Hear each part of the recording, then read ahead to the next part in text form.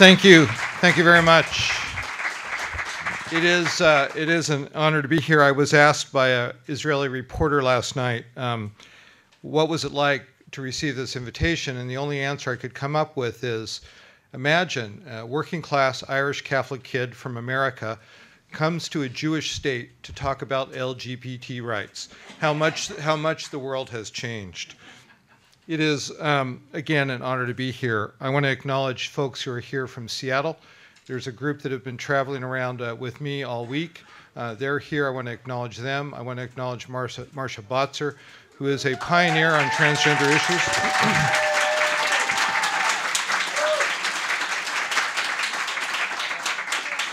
And I want to introduce to you somebody I have spent 24 years with and have been married to for 2 years legally, and that's my husband, Michael Shiozaki.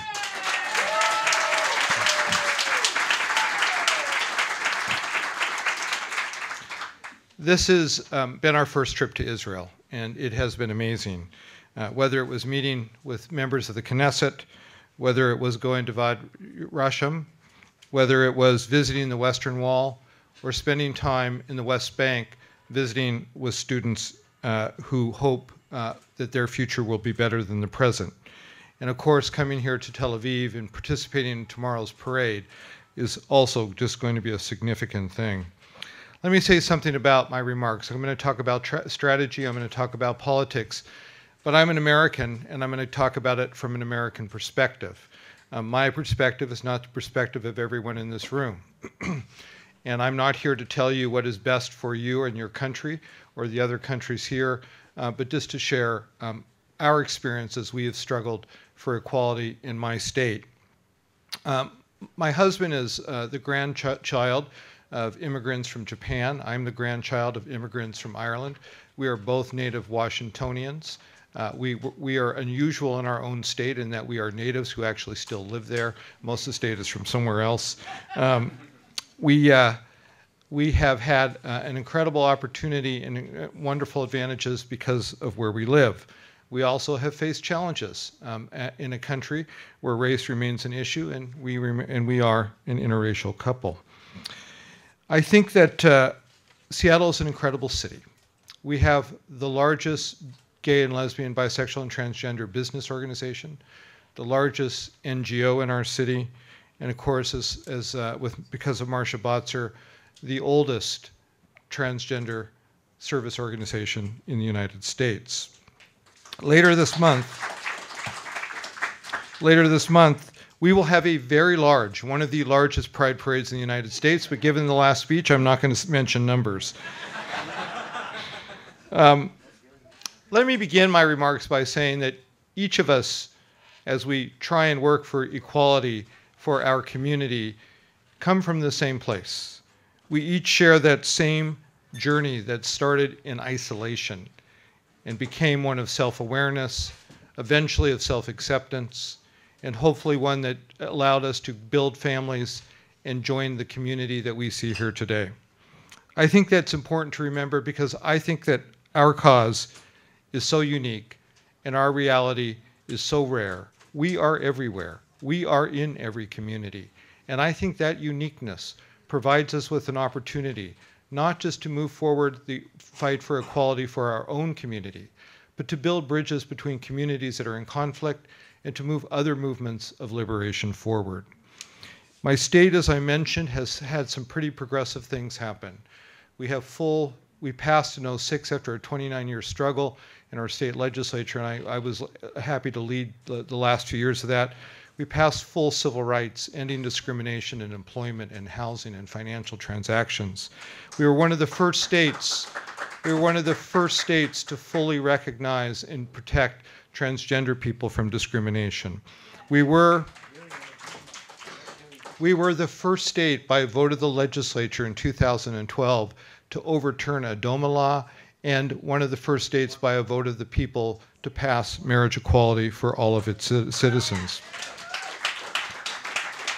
But our journey was not easy, and it had many reversals, and it took a very long time.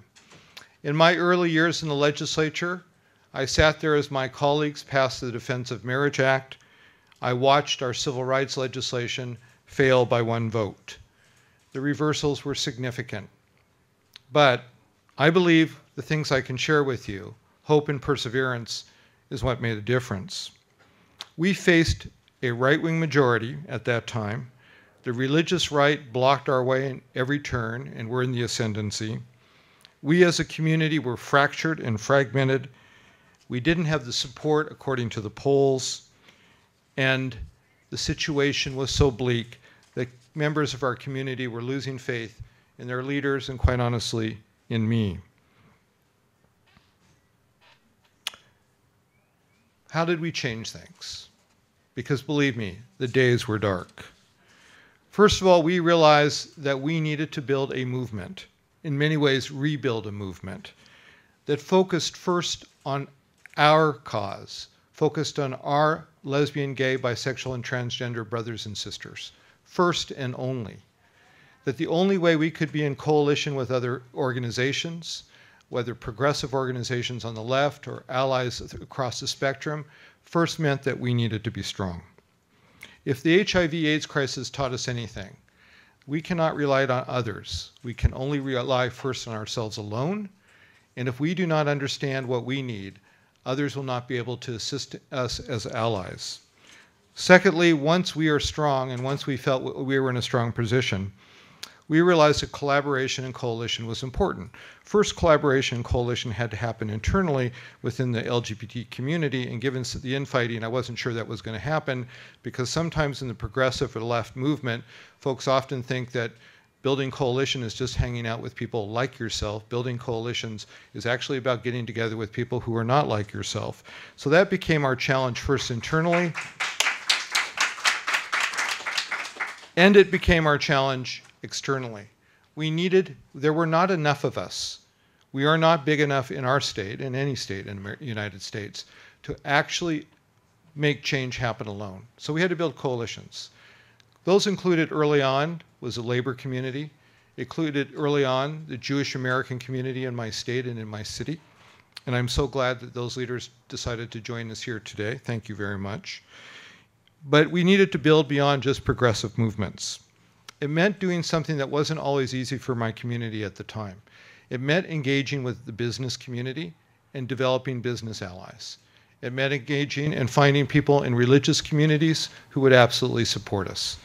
We were able to do both. And that engagement really made all the difference.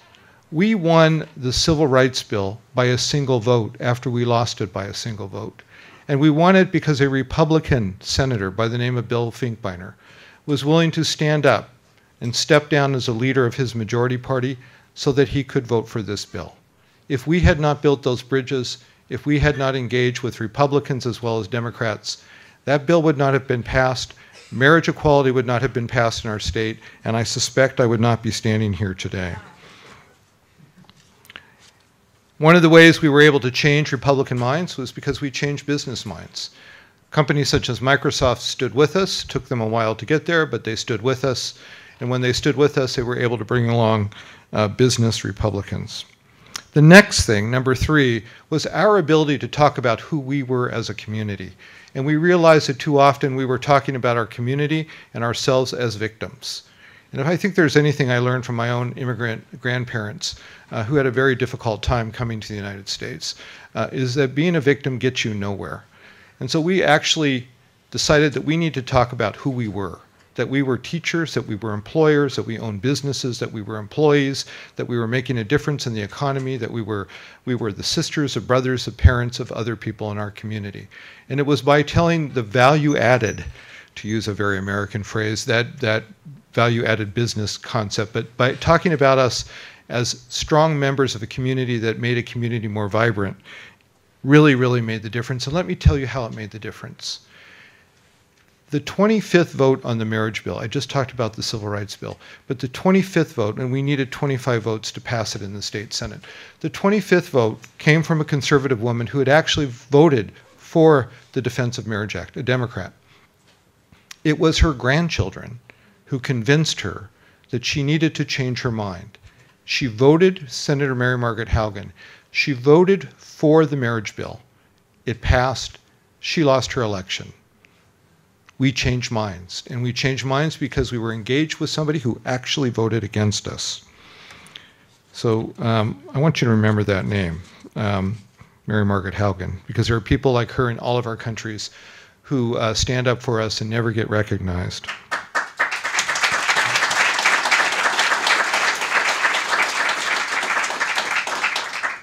I realize that this is a moment of great joy. It is also a moment of great fear. We see incredible victories around the world. And let me say something. Ireland would not have happened. When I used to visit Ireland as a teenager and throughout my life, the Ireland that I knew, very conservative religious Ireland, would not have been the place I would have chosen that would have been the first country in the world to pass marriage equality. But the Irish actually stayed engaged with each other. They actually change hearts and minds, just like I said we did in Washington State. And despite the dynamics of Ireland, Ireland stepped forward and is changing the world as a result of that. So for my grandparents' country, I do want to do a call out for Ireland as well. But you know, we see victories, but we also see reversals. We see Ireland passing marriage equality, and we see our fellow brothers and sisters being beheaded and sent to prison in other countries. So the challenge before us is really about hope and perseverance. In the darkest days that we went through in my state, when the religious right was winning and we were losing, it really was about hope and perseverance. And when I talk to young people today, not in my own state, but around the country, remember, a good part of my country offers nothing to our members of our community. There is a sense of losing hope and losing hope that the future can change. I think it's so important that all of us remember that we are that hope. And particularly young people can offer us the idealism that can change situations when we are struggling to change situations. And I want to tell you a story. I met a woman who died just a few days ago, Magda Schulman. I just come back from a visit to Auschwitz, which was one of the worst experiences I'd ever had. It changed me in many, many ways. It's one of the reasons I decided to come to Israel today. But I was not in a very good place about what it said about humanity after that visit. Magda told a story. She had been liberated from Auschwitz at 19. And the day she was liberated, she was from Hungary. The day she was liberated, she met a 18-year-old from Greece. They didn't speak any language in common, but she said they knew one word, and she did this: rendezvous. And out of the worst situation imaginable, that rendezvous became a hopeful family and a major contributor to the community in Seattle. I think as we face these reversals, we must remember that we are the chance to have our own moments of rendezvous. And we can only have those moments of rendezvous if we're willing to see a situation as tense as a discussion around pinkwashing as actually an opportunity for us to come back together as a community. Because if we do not come back together as a community, then the young people that we heard about from the Member of Parliament in Sweden and the young people who are homeless on the streets of Seattle, our young people will not have a future. So our challenge is, despite our debates and despite our disagreements, that we must be unified. We must have our rendezvous moment here in the state of Israel and in the United States and across the globe.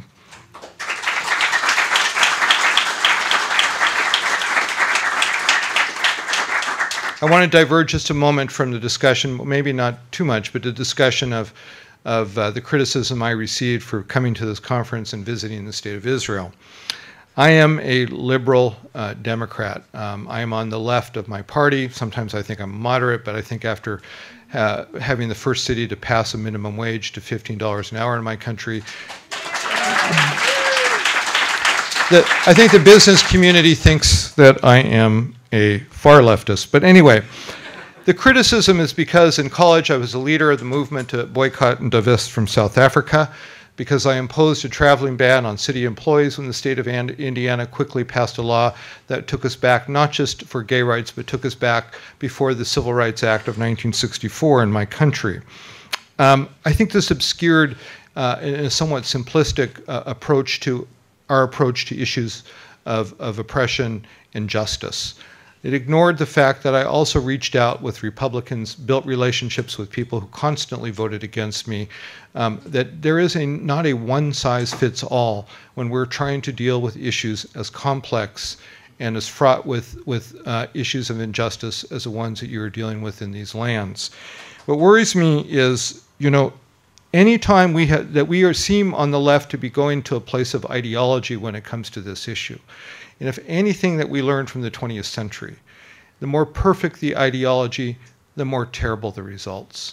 I don't believe that we as a community can allow ourselves to be divided along these ways. Make no mistake, I disagree with the policies of your Prime Minister, and I agree with President Obama, and I agree with many of the points that the proponents of the boycott make. My problem is I don't believe that the remedy is appropriate. In addition, I don't believe the Christian West. Let me put it a different way. The Christian West needs to think very, very seriously before it decides to use the strategy that physically or otherwise isolates Jews. It comes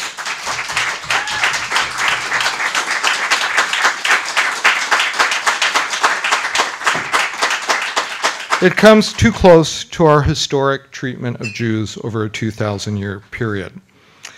But despite the disagreements I have with those who propose that strategy, I really do think we need to distinguish the people who make up this strategy. There are people whose motivations are not good, but there's a whole lot of young people in my country who are acting out of a sense of justice. I wish, though, that they would take an opportunity and not boycott, but engage. My trip to Israel has been one of the most... My trip to Israel and to what I hope someday is a Palestinian state has been one of the most amazing trips I've had. I have learned about complexities that I never knew existed, complexities within complexities. I would encourage those who question the policies in this country and the issues in Palestine to come here, the West Bank, the future Palestinian state, to come here and talk to folks.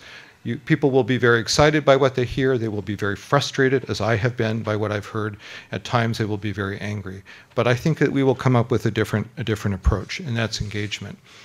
To my Israeli friends and community members here, I dare not give you advice on what to do in your own country. After all, I come from a city that was named after an Native American Indian chief. The members of his tribe mostly do not live on the lands of my city. I come from a place, my family comes from a place in Northern Ireland, I'm related to both sides of that divide, where one part of my family believes that it is their country because they have been there longer than my country, the United States, has existed. And on the other side of my family, they view those people as living on lands that have been historically theirs. So I'm not here to offer you advice, but I do have one thought. The students that I met on the West Bank were truly some of the most amazing young people I have met. They were educated, they were hopeful, they believe that there is a solution that they can live with a state of Israel, but they are absolutely frustrated because despite their education, they are trapped and they have no job opportunities. If there's one thing I would suggest, it is maybe focusing on those young people. And these were not people who were particularly helpful when I asked them about LGBT issues. But despite that, focusing on these young people, providing opportunities for them, the education they have, the English that they speak, to actually work, I think may be one of the threads that leads to resolution of the challenges that you face. And again, I don't mean to preach to folks in another country. So in closing, let me say several things. This has been, again, an amazing experience. The opportunity to understand your issues as lesbian, gay, bisexual, and transgender people in Israel has been one that has really influenced and changed me.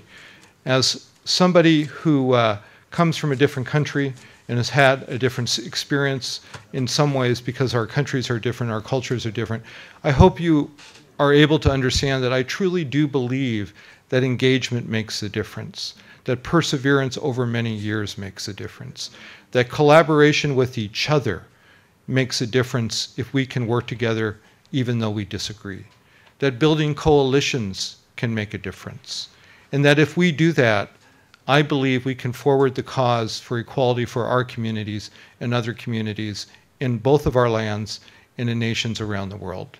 In ending, let me quote the late Robert Kennedy, who went to South Africa shortly before he was assassinated.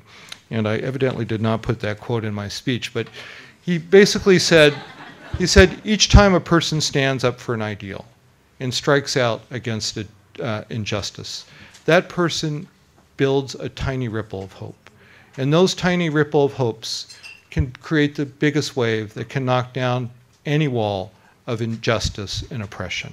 I believe our community united can knock down our walls of injustice, and oppression, but can knock down other walls of injustice and oppression for other people across this globe. Congratulations on your 40th anniversary. Thank you very much for this invitation.